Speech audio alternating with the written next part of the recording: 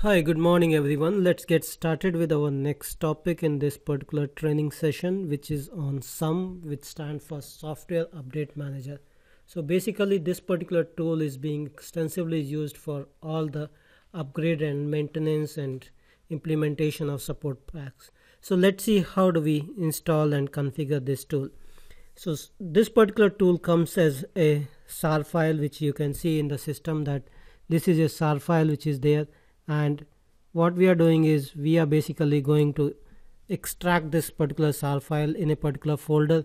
And once we extract this SAR file, okay, so what we are doing is using the sapcar -xvf, then this SUM, which is basically its SP06 version we have, and we are going to extract this file. So after the extraction is done, basically what we'll do is we normally go and change the permission so that it has full privilege in that particular SUM folder for carrying out any activity with respect to the upgrade or update or implementation of service packs. So right now what is happening is that you can see in the screen that we are extracting this particular tool called SUM. Okay, SUM as it stands, it replaces the tool for upgrade, for update, and for implementing support packs. So SAP EHPI, basically it was SAP Enhancement Package Installer, which is replaced by SUM. SAP UP, which was a tool for upgrading ABAP based system, this is replaced by SUM. SAP JUP, which is the tool for upgrading Java based system, this is also replaced by SUM. JSPM, which is basically a Java support package manager, which is also replaced by SUM. And CE Update Manager, basically this was a tool for updating composition environment systems, this is also replaced by SUM. And finally the Solman Up, a tool for updating and upgrading SAP Solution Manager, is also replaced by the SUM, which is the Software Update Manager tool.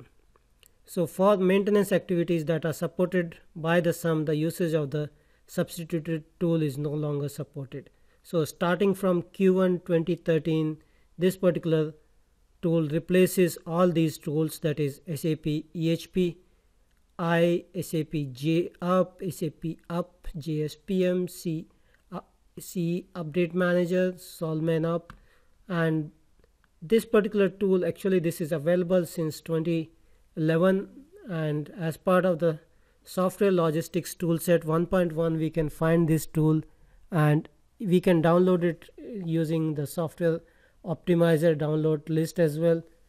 Okay, current version is, as of now, it's SP07.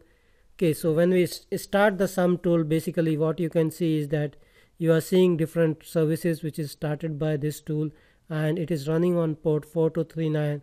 And finally on the last screen you should see a process called SL controller started. So when the SL controller is started, we can go to the web-based interface. Basically we can go to the URL and type hostname :4239. So what will happen at that point of time is basically it will connect to the upgrade process which is running on the system, and once it is connected to the upgrade process within the system, you can carry out the upgrade related activities. So here you can see that this is starting at port 4239, and when it starts you can see what are the reference or the software update manager guides which can be downloaded from this particular interface as well in case if you want those guides. Okay, now this being a Java applet, once you connect to this particular process you will see a Java applet for software update manager starting.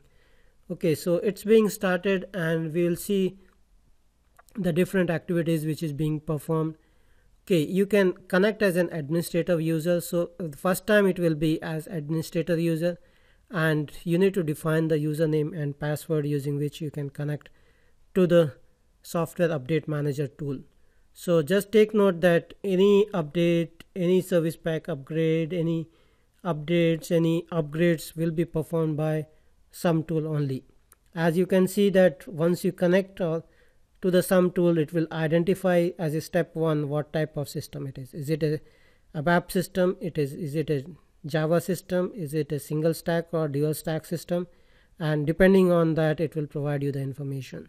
So, and next step what it requires is that it requires a stack configuration file, that is the XML file, the stack.xml file. So we should download the stack XML file by generating the stack using maintenance optimizer in solution manager.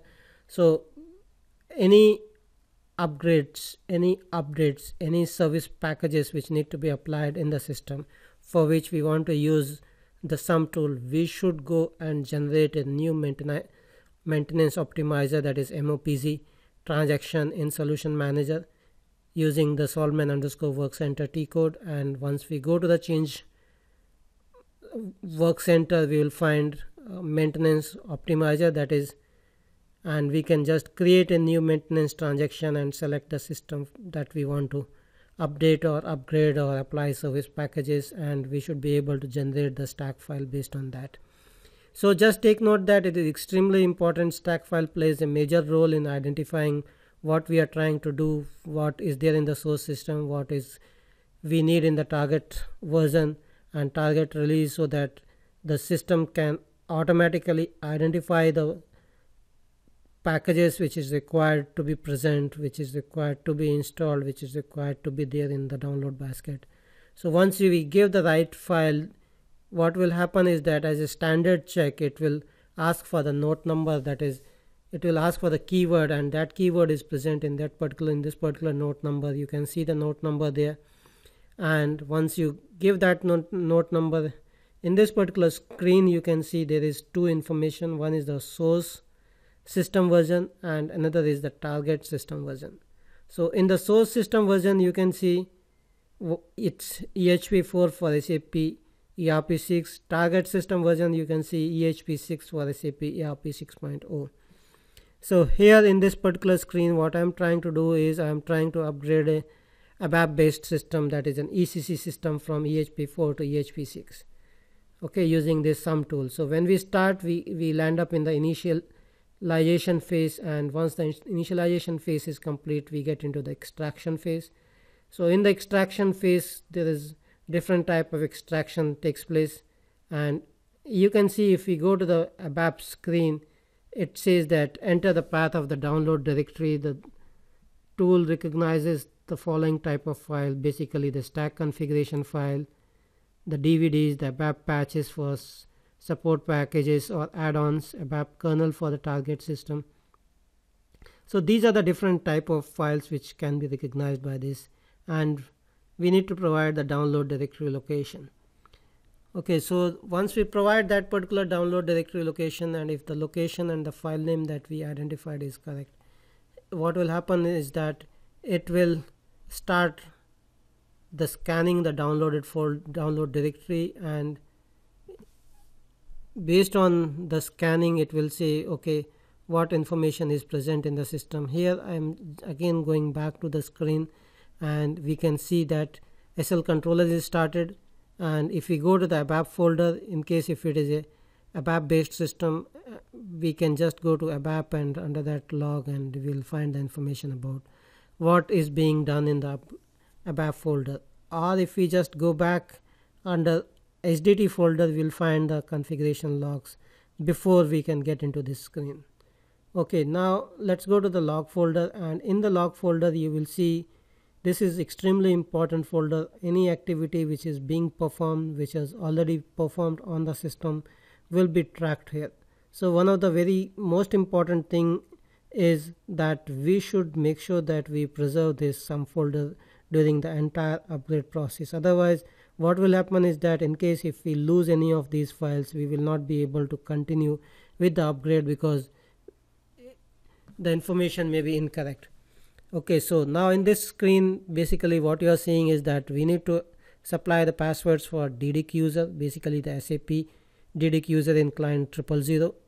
We need to supply the password for OS specific SID user and SAP service SID user, and we need to supply the password for the system user on the database. So depending on the type of system, we will have different passwords for these three user IDs. Okay, so that is one key thing, because what happens is that based on this information provided, it will try to connect. Okay, and as and when, if you see that there is the system is down, if the system is not available, because what will happen is that it will connect to the system to validate these passwords. So just make sure that the database is up, just make sure that the SAP system is up, and we should be able to connect to these services. That is, the if we have any app servers, so we should be able to connect to the app servers. So that is extremely important, because if we cannot connect to the app servers, this will not move, because it connects to the SAP layer, it connects to the database layer, and that's how the upgrade process. That's all I wanted to share in this particular training video. Thank you for joining, and have a nice